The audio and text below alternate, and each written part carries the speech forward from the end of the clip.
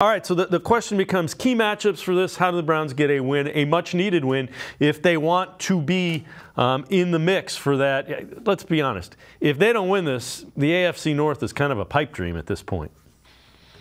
Yeah, if you want a chance at the division, you've got to get this one.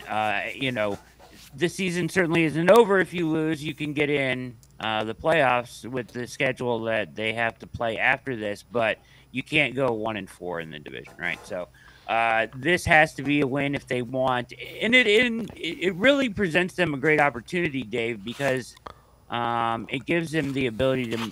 This would be a massive statement win if they could find a way to do it. So I do think that we will still see a rather conservative early start offensively.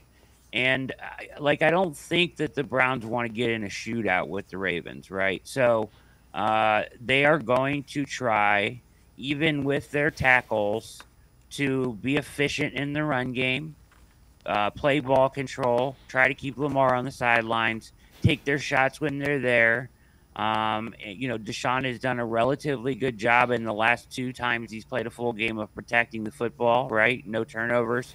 So take the shots when they're there, try to run the ball.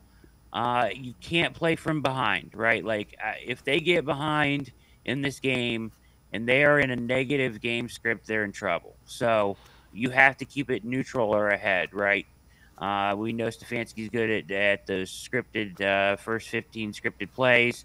We'll see what this Ravens defense is showing them. But the recipe here is it has to be turnovers, right? Turnovers have been so critical. So if you can run the ball effectively and play a clean game, stay ahead of it was a couple weeks ago, they never got behind the sticks. It was always 3rd and 3, right? I think it was the Seattle game, right? They were in 3rd and 3 like every single 3rd down. That's kind of what you're looking for, right? Like you can't be in 1st and 15s, holding calls, stuff like that, which is why I think you're still going to see a lot of running on early downs and things like that. It's a kitchen sink game, though. Look for a trick play here or there. Try to get a cheap one. And you got to lean hard with your defense and hope that Schwartz can dial up an absolute gem of a game plan that gives Lamar problems. Listen, I think the Browns can win this game. I do. I think that the Ravens have won a lot lately, but for some reason they dominate NFC opponents. I don't know. He's like 17-1 against NFC opponents or something crazy like that. And they've been kind of taking them to the woodshed. But this is an AFC North divisional game. I expect it to be close. I expect the Browns to have a chance to make plays to win the game.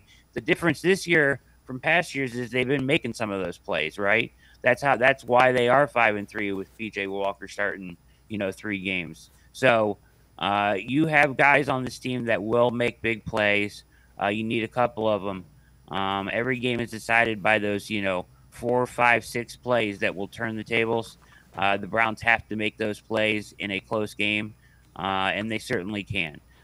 So I think it's a winnable game. I think it would be massive, but everything's got to go right. Turnovers will be the killer here and their demise. If they turn it over offensively, the Ravens will take advantage and they'll be in trouble.